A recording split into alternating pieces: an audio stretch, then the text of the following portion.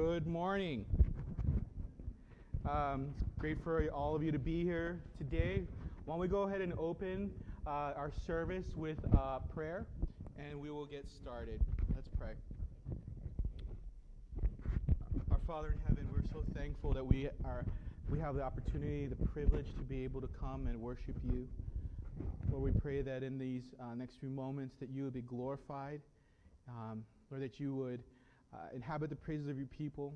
Lord, may you open our hearts and our minds to see you for who you truly are, to understand what your word tells us, so that we would reflect together upon your goodness and your grace. We thank you for Christ, and we pray all these things in Jesus' name. Amen. Why don't we go ahead and stand as we sing unto the Lord.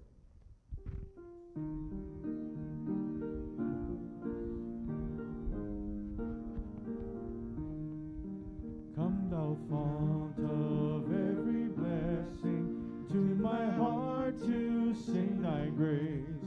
Streams of mercy never ceasing, call for songs of loudest praise. Teach me some melodious sonnet, sung by flaming tongues above. Praise the mount I'm fixed upon it, mount of thy redeeming love. Here I raise mine Ebenezer, hither by thy help I come, and I hope by thy good pleasure safely to arrive at home. Jesus sought me when a stranger, wandering from the fold of God. He to rescue me from danger interposed his precious blood. Oh, to grace how great a debtor daily I'm constrained to be. Let thy grace, Lord, like a fetter, bind my wandering heart to thee. Prone to wander, Lord, I feel it, prone to leave the God I love. Here's my heart, Lord, take and seal it for thy courts above.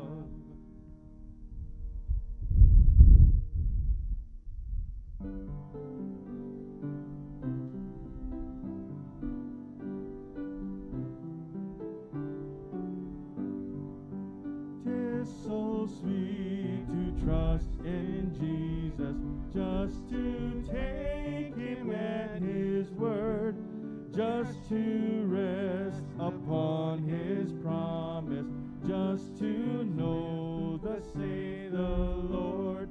Jesus, Jesus, how I trust him, how I prove him o'er and o'er. Jesus, Jesus, precious Jesus, oh, for grace to trust him more. Oh, how sweet to trust in Jesus, just to trust his cleansing blood, just in simple faith to plunge me neath the healing cleansing flood. Jesus, Jesus, how I trust him, how I've proved him o'er and o'er. Jesus, Jesus, precious Jesus, oh, for grace to trust him more. Yes, 'tis sweet to trust in Jesus, just from sin and self to cease, just from Jesus simply taking life and rest and joy and peace. Jesus, Jesus, how I trust him, how I've proved him o'er and o'er. Jesus, Jesus, precious Jesus, oh, for grace to trust him more. I'm so glad I learned to trust him, precious Jesus, Savior, friend. And I know that he is with me, will be with me to the end. Jesus, Jesus, how I trust him, how I've proved him o'er and o'er. Jesus. Oh, for grace to trust Him more. You may be seated.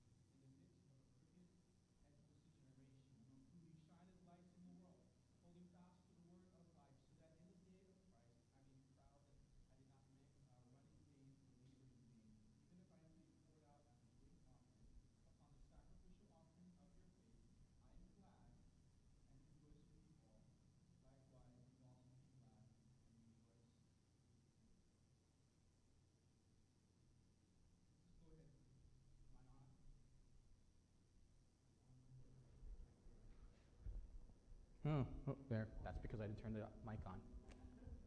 It's a good thing that was just the introduction. Sorry, guys. Let's go ahead and open with a word of prayer. Father in heaven, I pray that you would help us to understand the Scripture, that as we open it together, you would teach us and speak to us. Lord, just pray that you would help us to understand your Scripture. Lord, I pray for all of us here that we'd have a unity of faith and love, that you would humble our hearts, that we would be able to understand what you have to say to us today. And we pray all these things in the name of Christ. Amen. So we see this train of thought of God has called us to a life of humility with an eternal focus in mind. So let's go ahead and look at Philippians chapter 2. We're going to read verses 12 and 13. Just for us to understand what's going on here. We're going to go verse by verse. In verse 12 it says, "Therefore, my beloved, as you have always obeyed, so now only in my presence, but much more in my absence, work out your own salvation with fear and trembling. For it is God who works in you, both to will and work for his good pleasure." So what I want us to see is that this is a continuation of an argument that he started in the beginning of chapter 2. In the beginning of chapter 2, in verses 1 to 4, he explains something to us. And here's why I know that it's a continuation. Okay? Look at verse 12. It says, "Therefore." Okay? So whenever you see a "therefore," it's a clue, it's a signal to us that he is referring to something before. So we always, in seminary, they would say, when you see a "therefore," always ask the question, what is it there for? So what we see is this argument that begins in verse 1. And we see in verses 1 to 4, Paul is telling us, because of our common experience with Jesus, let us all pursue humility and serving others, that we do nothing from rivalry or conceit, but in humility count others more significant than yourselves. And then in verses 5 to 11, we see Christ is our example. Jesus is, he says, now, because I've called you to this common attitude and world focus of humility and service to others, look at Jesus, look at how he did it. And now we find in verses 12 to 18 a further explanation, a further argument of what that is to be. In verses 12 to 13, he says this: humble, servant-hearted service to others is the life of faith. So here's how that breaks down. Look at verse 12. Therefore, my beloved, so he's saying therefore, everything that we've read, now consider these things, as you have always obeyed, so now not only in my presence, but much more in my absence, work out your salvation with fear and trembling, for it is God who works in you both to will and to work for his good pleasure. When he says work out your salvation, he's directly referring to everything that he's been talking about previously. So what has Paul been calling us to? Look at verse 3 and 4. Do nothing from rivalry or conceit, but in humility count others more significant than yourselves. Let each of you look not only to his own interest, but also to the interest of others. Okay, so we see that is what he's calling us to. In verses 5 to 11, he's then saying, now Christ did it, therefore we should look to Christ. And now in verses 12 and 13, he's saying, this is the life of faith. A life of faith is one that we pursue humility and service to others. That is what the life of faith looks like. That is what working out our salvation is. To say that working out your salvation is only an intellectual pursuit or an obedience pursuit. I'm looking at all the things that I'm doing, Jesus. Look at all the things that I've done. Look at the places that I've served. Look at the money that I've given. Look at the ministries that I'm a part of. Those are all good and worthy things. But at the heart of that, at the heart of a pursuit of a life of faith is verses 3 and 4. So when he refers to work out your salvation in fear and trembling, he is directly referring to verses 3 and 4. So that's the first aspect of this part of the verse. But the second thing, he says something very curious. Look at the end of verse 12. He says, work out your own salvation with fear and trembling. How do you and I work out our salvation with fear and trembling? What is he referring to? Are we to be afraid? Like literally afraid? Here's what I want us to understand. The words that Paul is using is having a proper sense of awe and wonder of God. Think about what was just written before these verses. So look at verses 9 to 11 with me. It's not going to be on your screen, but just look at it. In verses 9 to 11, he gives us this picture of Jesus, where Jesus is standing there, and every knee shall bow, and tongue confess that Jesus Christ is Lord. Even Satan himself and the demons and all the worldly powers, the evil powers that are here on this earth, will one day have to bow before Christ and say, you are Lord. And then he says, now work out your salvation in fear and trembling. That we have a proper understanding of our salvation. That we would not think of things of, well, my pursuit of holiness, my life is just whatever. I'm just going to cruise through life. That's a danger that we face here, especially in the West, but even more so in Hawaii, where we don't want to rock the boat. So we're just going to kind of live our lives. And what Paul is saying here is when we think about our relationship with Jesus and becoming like him, let's not be glib about it. Let's not be apathetic about it. Let us understand that we are serving the King of Kings. That there's not a single power, there's not a single spiritual power or worldly power that will not bend the knee to Jesus and utter that he is Lord.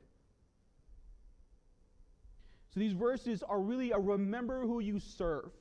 Remember who lives inside of you. We don't serve some weak king. We don't serve a nation, an ethnicity, a region, or planet. We serve the sovereign King of all creation. Not only that, but he now lives inside of us, who empowers us to do all that he has called us to do. So if we're looking at verses 12 and 13, one of the things I want us to really understand here in verses 12 to 13 is that Paul is saying Not only is this life of humility and service to others something that is called to, that Christ has led as example, but also, look at verse 13. Let us think about the God of the universe, the sovereign King of the universe who now lives inside of us. Look at verse 13. For it is God who works in you both to will and to work for his good pleasure. Not only do you serve, have this great example, but also the King of kings and the Lord of lords now resides in you. We have no excuses anymore to say, well, that's just for the super Christians. I don't need to do that. I can just live my life and do what I want and pursue the pleasures and the pursuits that I want, and I will go to church and do this and serve but never sacrifice. And what Paul is saying here, that is not to be so. We are all called to walk a life of submission, obedience, humility, and suffering for the sake of our King.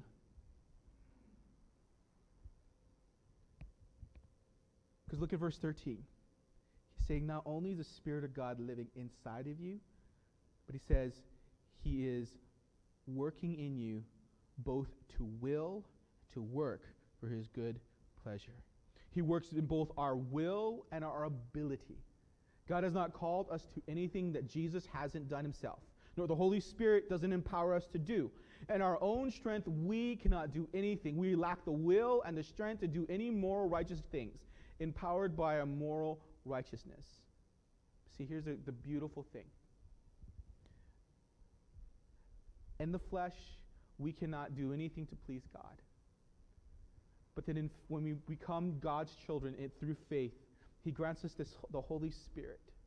And then he says, not only do I want you to glorify me. And then he says, not only am I calling you to this, but I'm going to empower you to do it. So here's the thing. You and I, we have no excuses to say, I can't do that. I can't submit that way. I can't be that kind of person. I'm just this, or I'm too weak, or I'm too afraid, or I'm too proud. I'm too all these things. There is no excuse anymore in the kingdom of God because we have an example in Christ. We have a calling in verses 3 and 4. We have in verse 12 to 13 now a realization that we have the most powerful being in the universe in whom has called us and said, you will follow and serve me. And now he's empowering and living inside of us. This verse is telling us that God works in us both to give us a desire to do righteousness and the power to actually do it. But here's an important question for us. That's great to know. If I have the power to obey, then why don't I? If the King of Kings and the Lord of Lords, the third person of the Trinity, the Holy Spirit lives inside of me, and he says that he's working both to will and to work out my salvation, then why is it that I struggle with the will to serve him? Why is it that I struggle with the will to want to submit my life to him? And I would like for you to look with me at James chapter 4. It's going to be on the screen, but in James chapter 4, it gives us a hint of why we struggle. James 4, verses 1 to 10.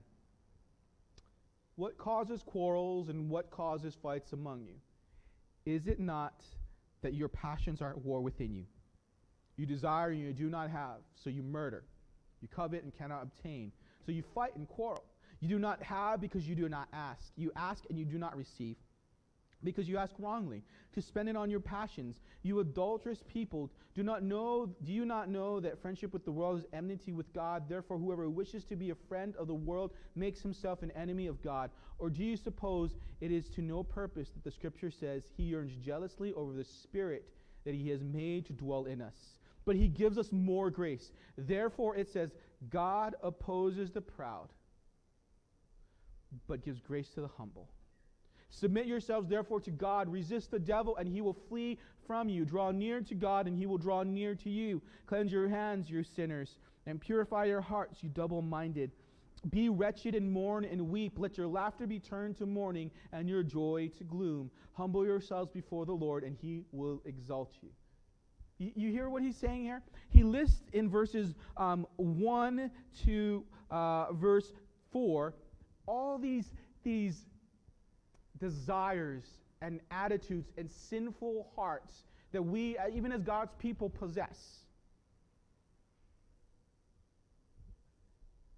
And then he says something very important. He gives us an outline of what we must do to destroy those desires.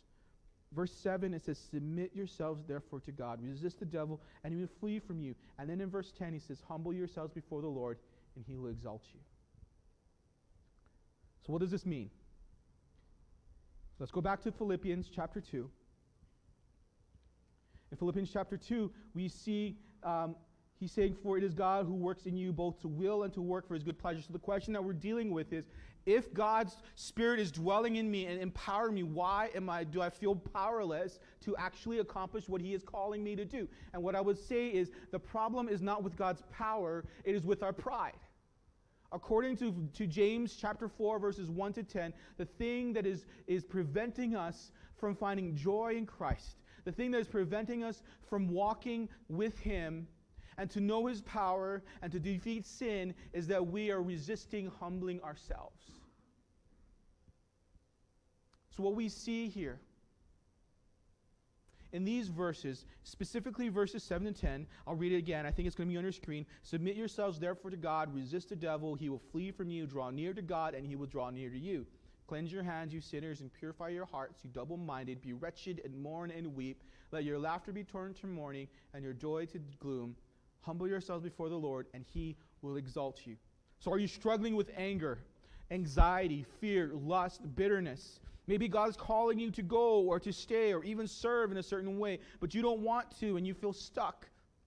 You feel angry that certain people, whether it's at work or whether it's family members or at the church, whatever it may be, that you can't get over this hump. Maybe it's a fear. Maybe it's a fear of certain things that you cannot walk in obedience because you're fearful of the results. And what I would say is all those things find their solution in James 4, 1 to 10. Very specifically, verses 7 to 10. God is calling us to submit and humble ourselves to him. When we submit and humble our hearts to the Lord, verse 13 becomes so clear. When we say, God, I'm weak, I am poor, I'm wretched.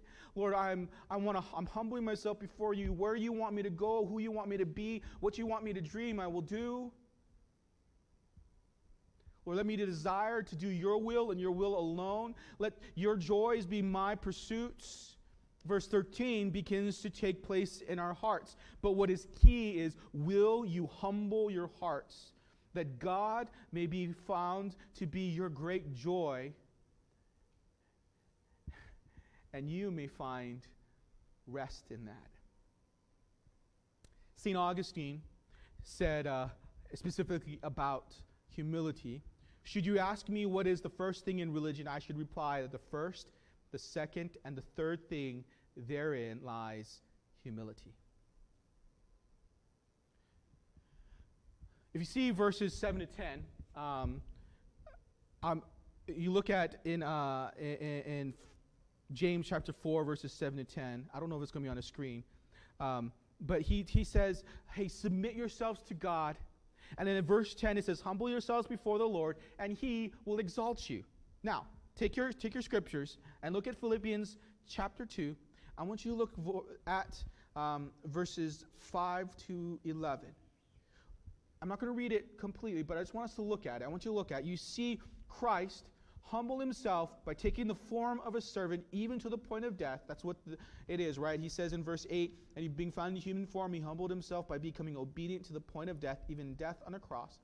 Verse 9, therefore God has highly exalted him and bestowed upon him the name that is above every name, so that the name of Jesus every knee shall bow, in heaven and on earth and under the earth, and every tongue confess that Jesus Christ is Lord, to the glory of God the Father. So what we see in James 4, 7 to 10 is this idea that if we would humble ourselves, we would find joy in Christ's exaltation, and we one day will also be exalted. See, we're not living for the wins, the satisfactions on this world.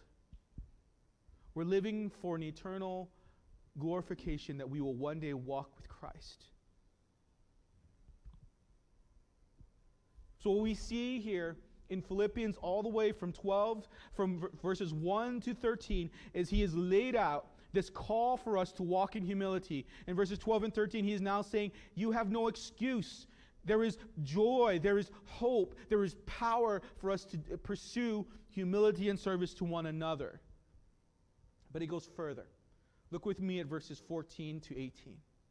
In Philippians 2, verse 14, he says, do all things without grumbling or disputing, that you may be blameless and innocent, children of God without blemish in the midst of a crooked and twisted generation, among whom you shine as lights in the world, holding fast to the word of life, so that in the day of Christ I may be proud that I did not run in vain or labor in vain.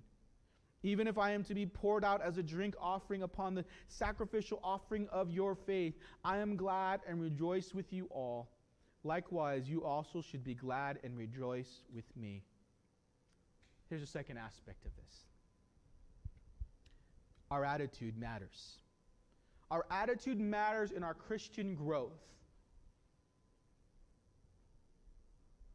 I think I've mentioned this before, but I can vividly remember when I was younger, my parents calling me to do something and said, either you do it or here's the consequences. Grounding, restrictions. And so I would do it, but I wouldn't do it with a heart of love. I would do it with a heart full of resentment. My lips would be filled with grumbling and dissension. And what we see in verses 14 to 18 is Paul is not simply saying that we must humble ourselves and serve others, but our attitude in doing those things is important. You see, our attitude proceeds from our true treasure. What our treasure is in this life, when it's taken from us, we tend to grumble and voice it.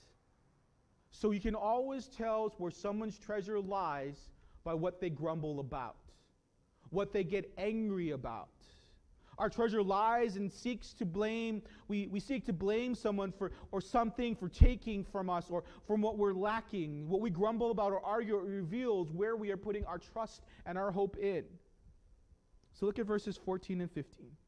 Do all things without grumbling or disputing, that you may be blameless and innocent, children of God without blemish in the midst of a crooked and twisted generation, among whom you shine as lights in the world.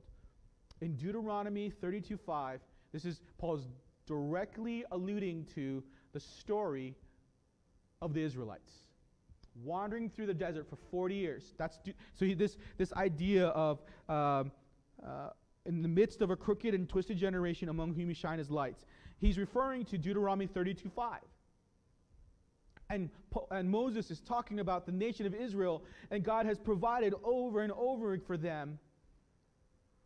And all they can do is grumble and complain about what God has not provided for them, whether it's food or water. You think about the people of Israel, okay, during that time. They saw all the plagues happen. They walked on dry land through the Red Sea. God provides them water when they needed it by turning a bitter water source into a sweet. They start to complain about food, and he sends manna from heaven. But yet, every step of the way, all they can do is say, you know what? It was better when we were slaves in Egypt, because at least our bellies were full. Now we don't have it.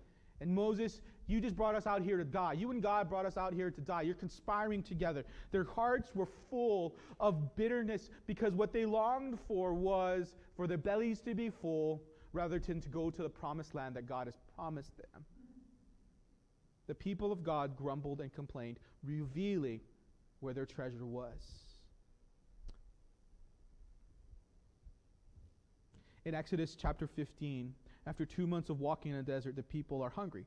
They've seen God do amazing things, but then they're starting to get hungry 2.5 months into it, and they say, if only we had died by the hands of the Lord in the land of Egypt, when we sat by the flesh pots and ate our fill of bread. You have brought us out into this wilderness to kill us, to kill the whole assembly with hunger. Their complaining revealed their disrespect for God, that they didn't desire to be in his presence and walk with him and to follow him. They just didn't want to suffer. They just didn't want to walk through the desert. So they complained and wished that they were dead. But what their complaining revealed was that they didn't trust God and they preferred slavery over freedom. Their bellies to be full over a pursuit of the promised land. Scott Hubbard wrote this: the object of our cravings need not be evil. Often it isn't. The Israelites, for example, reach for pleasures quite harmless in themselves. Food and water in Exodus 15 and 16 and 17. A safe passage to the promised land, Numbers chapter 14. They long for comfort in Numbers 16. But their desires for their good things somehow turned to bad. They wanted them sooner than God chose to give them. They wanted them more than God himself. So too with us. We want a relaxing evening at home, but we get a call from a friend who needs help moving. We want a job that feels meaningful, but we get stuck among spreadsheets. Or more significantly, we want the future we planned for, but we get one we never wanted. We grumble because we have diligently listened to a voice other than the Lord our God's, and have begun to repeat the words. Instead of crying out to God, help me trust you are good, we mutter and spill and vent. The equivalent of saying, God, your ways are not good. So what verses 14 and 15 show us is that every Christian is called to live in a way that communicates our treasure is not of this world. You may think that grumbling and questioning or dissenting is one of those little white sins that, well, we don't need to worry about that, because oftentimes it seems like in our culture that's kind of an American pastime at this point. Grumbling and dissenting, arguing with one another. But what God has called us to do is that our treasure would be in Christ alone. Our focus would be on what is to come, not what we can gain today. And He's saying, let that color your hopes and your dreams, but also do not mutter and utter words that communicate that your treasure is somehow in this world. By grumbling. You see, when we refuse to gossip and talk stink about our bosses, we reveal we have another boss and another treasure. When we refuse to grumble about our state and our culture, and our state about whatever it may be, we're saying, but I'm longing for a kingdom to come. My treasure, my hope is in Christ alone. I'm not living for this world, I'm living for the next. You see, God intends us to be distinct from this world, not by what we're against, our arguments or our music or boycotts, but that we as God's people would individually live lives of normal, everyday Christians who are committed to living with their eyes focused on a kingdom to come, their hearts and their hopes on Christ alone, that shows that we belong to a different kingdom. When we grumble and complain about this world and what we have or don't have, what we're saying is, I really want this world. You see, this is the great calling of the church, that we would act and resemble a people whose kingdom is not of this world. Look at verse 16 with me.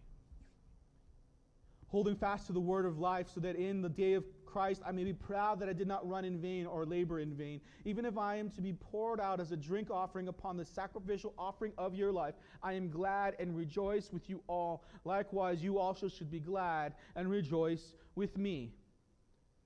Our holding fast, our striving to be humble and servant-hearted, our refusal to grumble or complain, actually not only makes a great example to the world abroad, but also to us, to one another.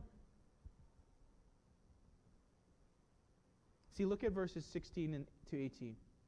What Paul is saying here is that by them holding fast to Jesus and a commitment to live this life, strive for humility, strive for service, strive for rejecting grumbling or complaining, seeking unity in the church, it actually brings him joy, it brings him comfort. What he's telling them is, what brings me joy is that on the day when we stand before Christ and you are vindicated and brought into his kingdom, I will be filled with joy, and I will boast that God allowed me, Paul, to have a small role in you being a part of the kingdom. He's looking forward to that day and boasting of their faithfulness. That's not a selfish thing. Look at verse 17. Verse 17 says, so here's the logic, okay? He's telling them, guys, I want you to keep serving Christ. I want you to keep becoming more like Him, because there's going to come a day. This is my hope. This is my dream for you. He's like, I'm not dreaming for you to have all the things in this world. I'm not dreaming and hoping that you will be amazing and kill it on this earth because you're being persecuted for your faith. My hope and my dream is that when we stand before Christ on that day, and He tells you, welcome my faithful, good and faithful servant, and lets you into the kingdom, I'm going to have this pride to say, God, you let me have a small part in them walking into the kingdom. He's saying that's my joy. That's my hope for you. It's not for you to gain degrees and positions and power in this world, but for one day when we stand before Christ and He says, come in, I'm going to have this joy that says, I was played a small part. But look at verse 17. He says this, even if I'm to be poured out as a drink offering upon the sacrificial offering of your faith, I am glad and rejoice with you all. Think about that. This is not someone who's saying, I want you to do good so I feel good. He's saying, even if I have to die, even if I'm killed for your sake, then I rejoice because I'm going to get to stand on that day and see you walk into the kingdom, and that brings me great joy. And I can get a little glimpse of that when I think about my children. That whatever it means, even if I have to, whatever that means, my heart is like, I want to see my kids walk into the kingdom. I want to be able to see them in the kingdom and rejoice with them in the day when we are all in the kingdom together. And so Paul, with this heart full of joy, is saying the same thing for these people. Even if it means his death. Look at verse 18. And then he says this, likewise, you also should be glad and rejoice with me. This walk of faith is not one of doldrums and ho-humness where we pursue to obey God apart from joy. The thing that powers our walk in faith, our humbling ourselves and serving others, is not so that God will say, well, you did a good job, I'm going to let you into the kingdom. Our service and our humility is that is empowered by a heart that says, I want more joy in Christ. I want more joy in knowing Him and becoming like Him. That is what Paul is getting at here. And that is my plea for you, that you would not base your faith upon simply doing what is right, but that you would place your faith in, I'm pursuing Christ because He is worthy. There is more joy to be found to know Him and to become like Him than anything in this world. And whatever that means, whatever that calls me to, however it may look, I want to be with you, Jesus. Lastly, so where does that leave us? I just got some questions for us. Do you have an eternal focus? When you endure losses, are you focusing on Jesus' ultimate victory or what you have lost? Number 2, when you are weary of doing good for your fellow church member, are you remembering that one day you will rejoice that God allowed you to be a small part in their endurance or rescue? Let's say you have a brother or sister in the Lord that you're struggling with. Struggling to love them, to accept them. Maybe you should be doing what Paul is saying. Think about that day of judgment when they walk through, when Christ utters to them, well done, my good and faithful servant, come into this kingdom. Think about that. That somehow in some way, God is using you to help them endure. God is using you to sanctify them in the truth. God is using you to help them get to that place. Number 3, when you're striving to humble yourselves, are you remembering that the eternal King of all creation lives inside of you and has called you to serve in joy? So as we think about all these things, as we question it, what I want us to understand is this life of faith is definitely a hard one. But it is not one that is empowered by a fear of God's rejection, but it is empowered by Christ, who has already accomplished it all for us. And our pursuit is not a pursuit of approval, but a pursuit of joy because we already have His approval. So let us humble ourselves, let us serve one another, let us refuse to grumble and complain, so that others may see the great God whom we serve. Let's pray. Father in heaven, I pray that you would help us to understand what it means to walk in humility, to serve one another, to strive for rejecting grumbling or dissension or arguing, but that we would be a people who are motivated and empowered to serve you because we are pursuing joy in you. Lord, I pray that you would humble our hearts, that we would not be people who are thinking about, well, what about me and my stuff? What about me and what I get out of this? Lord, help us to reject that thought and pursue you with all our hearts. Lord, I thank you for Christ. Lord, I pray that he would be magnified in our lives, that we would see and savor Christ, that we would sacrificially give of ourselves so that others may see the same. We pray these things in Jesus' name. Amen. While we go ahead and stand as we sing a song of response.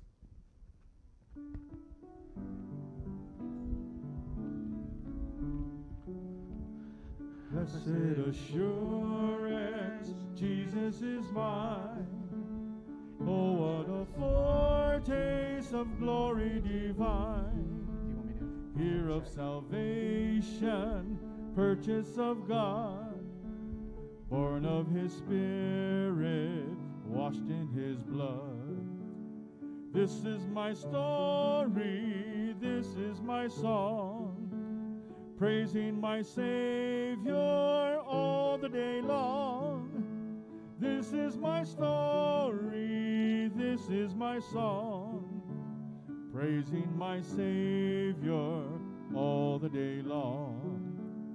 Perfect submission, perfect delight, visions of rapture now burst on my sight. Angels descending bring from above echoes of mercy, whispers of love.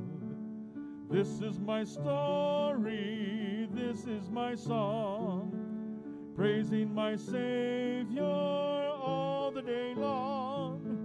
This is my story, this is my song, praising my Savior all the day long. Perfect submission, all is at rest.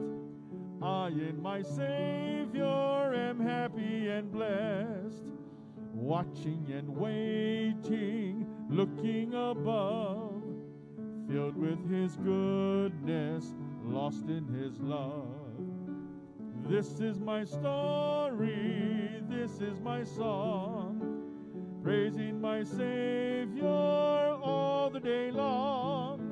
This is my story, this is my song, praising my Savior all the day long.